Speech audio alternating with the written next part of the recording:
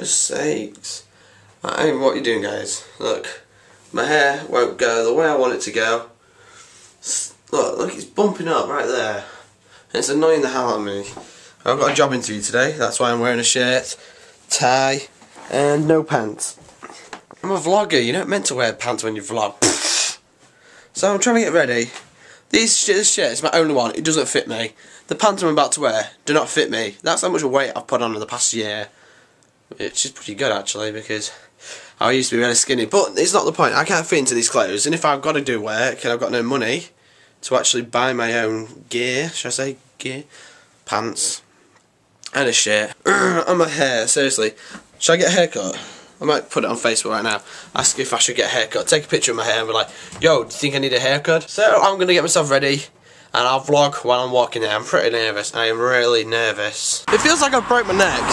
So I can't move my head while these headphones are on. But let me try it with it. There you go, I've got a bit loose now. But yeah, I just want to say, oh shiza Manelli. It's icy, Nick. It is icy, it's icy.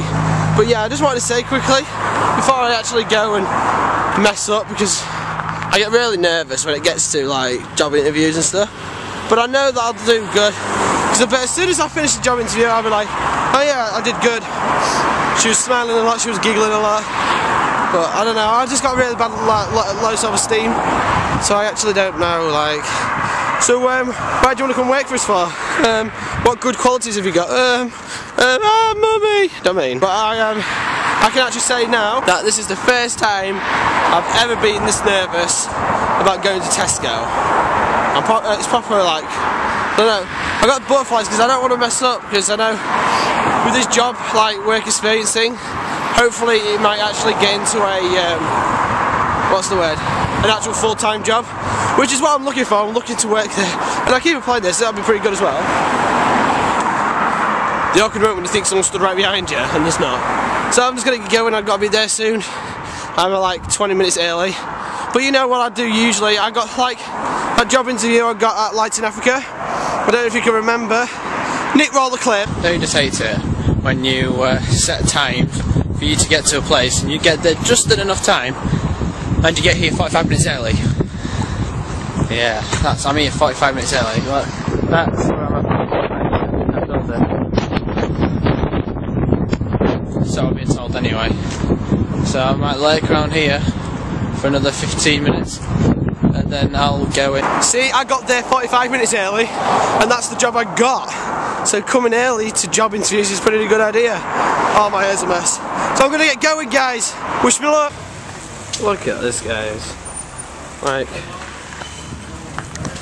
all the like parent and child slots and the disabled slots are all like out of order because of the ice. Finished my interview, and as I said, I'm not nervous now. Like, I went in, saw the person before me, I saw you giving me the eye like, this is my job, biatch.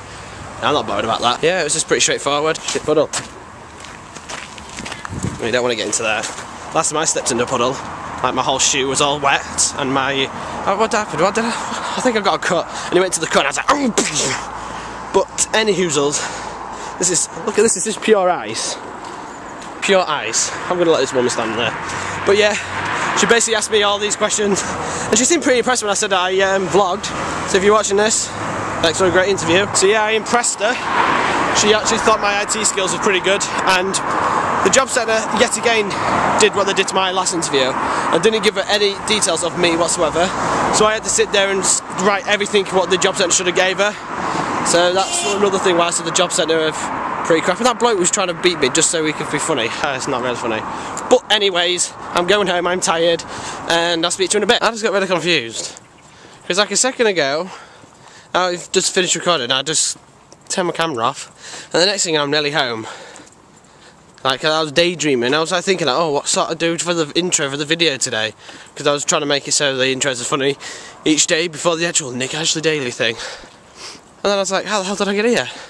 So I was daydreaming, so I wasn't even conscious. So if someone came up to me and started trying to talk to me, I wouldn't have like noticed.